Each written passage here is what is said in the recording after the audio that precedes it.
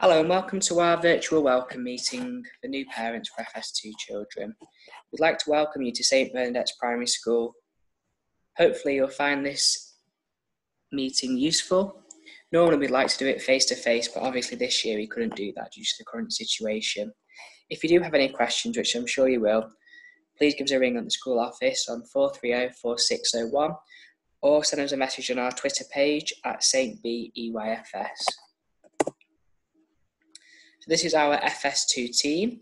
I'm Mr. Lambert, I'm the class teacher and also deputy head.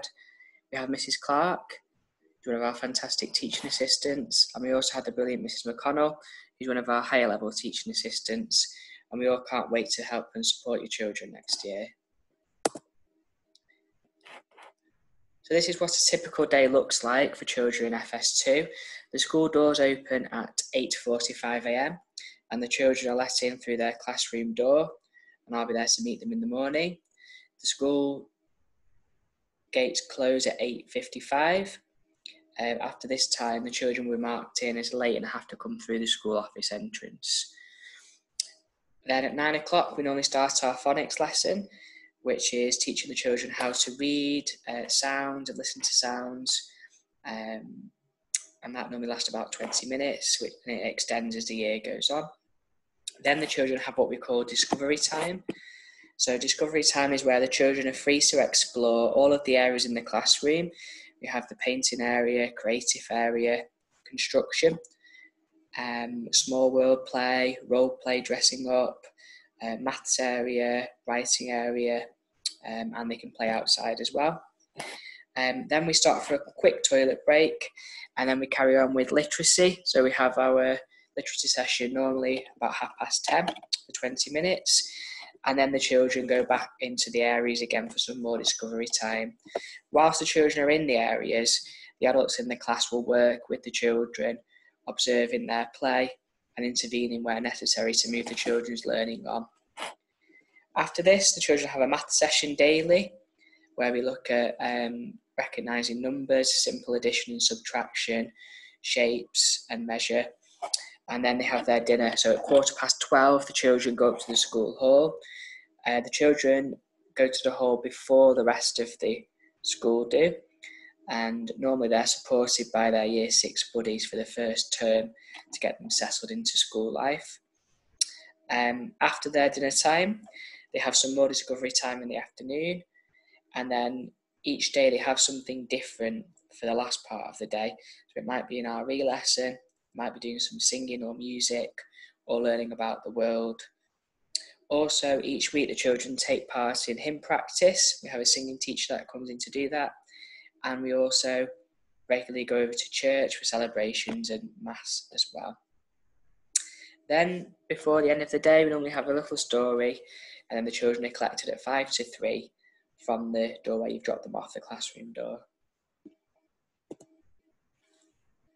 So, reception comes under the early years foundation stage, and these are all the different areas of learning in the early years.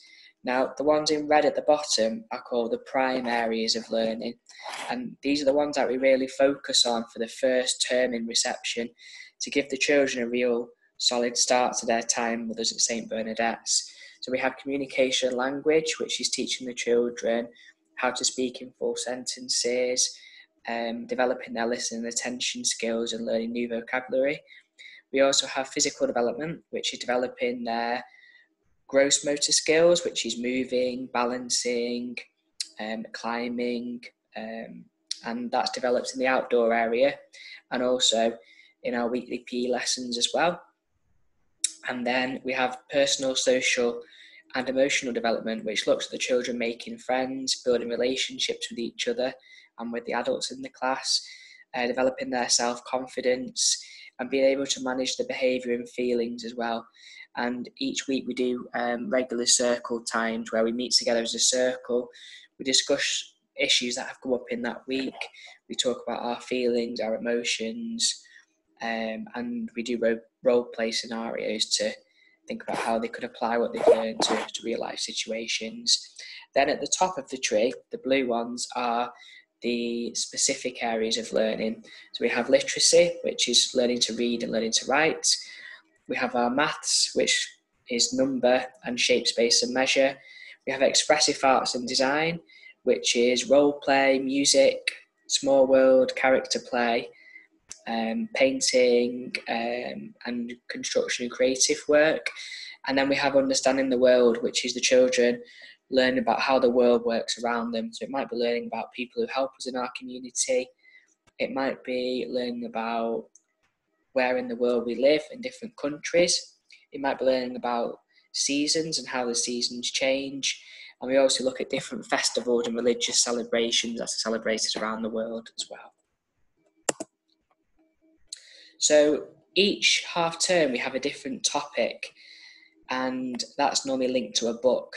So for the start of the year, our topic is all about me, and the children will be learning about themselves, the family that they're part of, about making friends with each other, and about their body as well, and keeping healthy. Then after that, we learn about autumn and changes. So we'll look at the seasonal changes, how the leaves fall off the trees in the autumn, how they change colour. We'll go on an autumn welly walk, where we can experience those changes for ourselves. And then we'll also be looking as well at changes in state, so looking at freezing and melting and scientific changes. Then in the spring term, we're going to be learning about dinosaurs and space. And in the summer term, princesses, knights and dragons and fairy tales, and then pirates and treasure. So at St Bernadette's in our early years, we have something called the Magic Story Box, and this is the way that we teach our literacy. So all of the learning that the children experience is planned through a quality story book.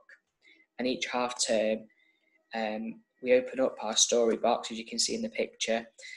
We sing a little rhyme to open up the box, and inside is a new book that's wrapped up.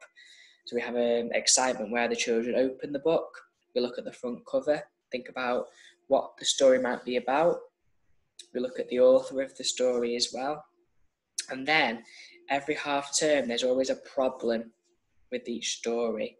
So it's teaching the children that narrative structure, that every story has a problem and a solution to the problem. And the children are set challenges each week where they work towards helping characters in the story solve their problems. There's lots of drama, lots of speaking and listening and role play involved with the story box. And also as well, lots of opportunities for parents to get involved as well. Here's an example letter that we sent out for the last academic year for our Naughty Bus book that we did. And it's asking parents, is there anything you think your child would like to do linked to the story? So it could be building their own bus out of cardboard boxes. It could be they'd like to have a bus come to school that they'd like to see or talk to a bus driver. It might be like they'd like to do a bus station role play area. So there's lots of different parent contributions that we ask you for throughout the year. And each half term you'll receive one of these secret book share letters where we're asking parents to tell us what your children would like to do, and then we can hopefully plan activities that they might enjoy linked to the book. Also throughout the year as well, we have what we call Parent Inspire Days. So it's where we invite parents in to open up the story box with us, and we have lots of exciting activities happening in the foundation stage unit where you can join in with them as well. We like to involve parents as much as possible throughout the year. In the autumn term, we're hoping to be able to have the dental playbox company visit us so the children can learn about keeping their teeth clean and healthy. We're hoping to plan an autumn welly walk, which parents can join us on. We're hoping to plan a pancakes and phonics morning and a family and friends coffee morning. At the moment, with the current coronavirus situation, we're not 100% if we will still be able to go ahead with these, but hopefully by then things may have moved on, maybe different. Fingers crossed. So reading is really, really important from a young age with children. It's really important and it affects their future life chances in school. We always find out that children who read well and read lots from an early age always do better as they move through the school and achieve better in the Year 6 SATs at the end of the primary school. We have a saying at St Bernadette's, which is kids who read succeed. So children will be sent reading books home in the autumn term. These are matched to the sounds that we teach in class. And when they're confident with those sounds and can understand what they have read as well, then we'll move them onto a new book then. The children are read with daily in school by a member of staff, and we have reading records which we send home, so we know how the children have been doing with the reading at home or if they've been struggling, and you can fill that in each night when you read with them. We ask that the children read each night for 10-15 minutes. It doesn't have to be their school reading book every night. It can be a book that they enjoy, like the Gruffalo or Room on the Broom or something like that. But reading is really, really important, and the more children do it, the quicker they'll move through the phonics scheme and be confident readers. We also say as well that nursery rhymes are a massive help with reading. So if the children can confidently recite 7 nursery rhymes, that will really help with their reading and tuning into the sounds and listening to the rhythm of words and stories when they read them. We do have a breakfast club at school to support working parents. Breakfast club opens at 8 o'clock every day. It's £1 each day for breakfast club, and there's no need to book. The last admittance to breakfast club is 8:30. So after 8:30, nobody will be let into breakfast club, and they'll stop serving breakfast. Attendance is something that's really important from such a young age to make sure that the children are receiving the full input and the full variety of lessons that we're providing each week. As I've said, the classroom doors open at 8:45 and close at 5 to 9, so it's really important that the children are in school on time. As I'm sure you've seen on previous slides, we start our phonics teaching at 9 o'clock. So that's the teaching of reading. The phonics lessons move on at such a fast pace. The children learn a new sound every single day. So across the week, that's 5 sounds that they've learned if they're late for lessons or are off school, then they're going to start getting behind with their reading and writing and other things as well. If your child is unwell though, well, they do have a medical appointment, then we ask that you could ring school before 5 to 9 to let us know about that, and also provide a letter to explain why they're off school as well. If for any reason your child is absent and you don't ring before 5 to 9, and you will receive a phone call from school just to check that everything's okay. We do work with lots of other agencies at school as well. We have what we call a team around the school. We have our own Link social worker who's called Ross Thompson. And we have a Link school age plus worker called Phil Griffiths. Both of these people are really approachable and they're there to help genuinely. If you do think you need any support with anything at home or family life, please do come and see me, or you can speak to Miss Jones, our head teacher, and we can arrange for Ross or Phil to either give you a call or to come into school to speak with you as well. We also have our own school nurse who's called Stephanie Ludlane. Stephanie is also available to speak to if you've got any medical issues that you want to discuss with her, or if your child's struggling with sleeping or toileting or things like that. Again, come and speak to me or Miss Jones and we can put you in touch with Stephanie. And then we have 2 special needs coordinators in school. So that's myself. I'm responsible for special educational needs for early years and Key Stage 1 children, making sure that they achieve the best that they can. And Mrs. Walsh is responsible for Key Stage 2. So at St Bernadette's, we pride ourselves on the way that the children look in their school uniforms. School uniforms are available to order online on the School Trends website. There's a link at the bottom of the page there. We have the royal blue jumpers. These can be purchased with the logo on from School Trends. And then we have the gold coloured polo shirts. Or your child can wear a white buttoned up shirt if they wish. We also ask that children wear black shoes with either grey trousers or a grey skirt, and girls can wear the blue and white check summer dresses in the warmer weather. The children will need a PE kit as well from the start of the year, and they can be purchased as well on the School Trends website. We do know that school uniform can be quite expensive, so we do have an early new uniform stand as well at school, which is pre-owned uniform that's been washed and cleaned, which you can buy for quite a reasonable price. So the children go outside every day for their learning in all sorts of weather. So whether it's raining, whether it's sunny, whether it's snowing, windy, they're out in every single weather unless it's deemed not safe to go out in the weather. So they will need a warm waterproof coat in school every day, and also as well a pair of wellies that can be kept in school on the peg. We do have a mud kitchen as well outside, so the children may get a little messy some days. So we ask that the coat that they do wear for school is a coat that's allowed to occasionally get a little bit messy. We are a healthy school. All children in reception are entitled to a free school meal. However, they can bring their own packed lunch if you don't want to have a free meal. Please let us know if they are going to bring their own packed lunch, and then we know how many meals that we need to cater for. We do ask that if they are changing from school lunches to their own packed lunches or vice versa, that you give us a week's notice so that the kitchen can plan and prepare for ordering the food. All children as well have access to water throughout the day and a healthy snack and some milk each day as well.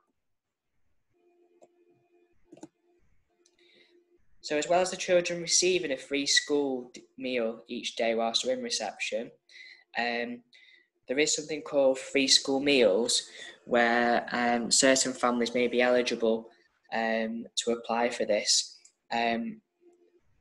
The list is here of things that you may be eligible for to apply for free school meals.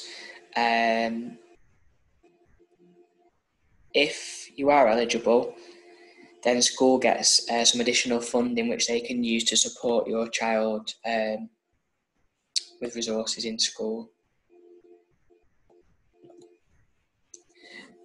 So for starting in September, normally we'd like to do some transition stay and play days in the summer term before the start of the year. However, with the coronavirus situation this year, we've been unable to do so.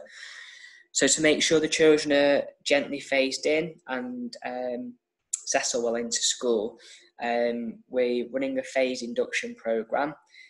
You will receive a letter or a phone call in the next few weeks about the stay and play dates. So there's going to be 2 lots of stay and plays to start with. The first one will be where you bring your child and stay with them at school, and you can have a chat to the staff whilst you're in school. And then the following week, the children will come in on their own for a stay and play session. Now, these 2 stay and play sessions will be in small groups. So we're splitting the class into 4 different groups so that there's only a small amount of children in the class at a time. Then after that, on the 9th of September, from 9:30 till 10:30, we'll be having a whole class stay and play session. And then from the 10th and 11th of September, the children will be in school for half a day where they'll have their lunch and finish at 1:30. And then the first full day of school is the 14th of September, where children will have the full day from 9:15 till 3:55. So thank you for listening today. We've also made a video to share with you and your children to show them a bit about our school. If you do have any questions, please do give us a ring or get in touch, and we can't wait to meet you.